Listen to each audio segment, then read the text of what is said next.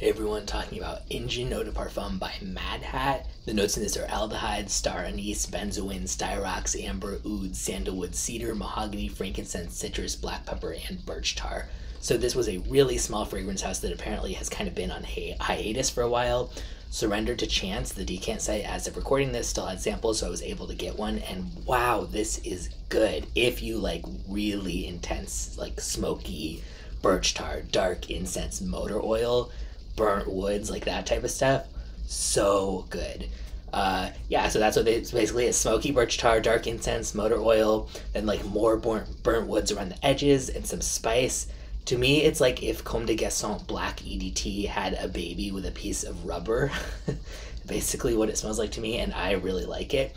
Very intense though, like not an exaggeration at all. This would be probably super unappealing and challenging to the average person around you, or even to most frag heads taste if you're, not into really like intensely smoky dark scents. But if you are, this is a must try.